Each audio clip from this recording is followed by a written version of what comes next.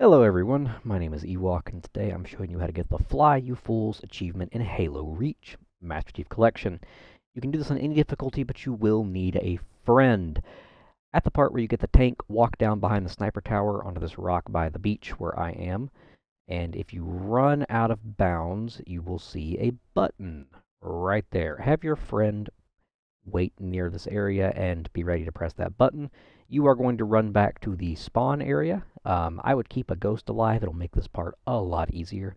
Just run back, get into your saved ghost, and there will be a box that you need to push out of the way. You can grenade it out of the way or melee it out of the way too, but again, ramming it with a ghost is absolutely the best way to do it. Anyways, hop out of your ghost and have your friend press the button. You will see a button spawn here. You press it, and that should unlock the achievement. The Banshee spawn behind you, as you just saw.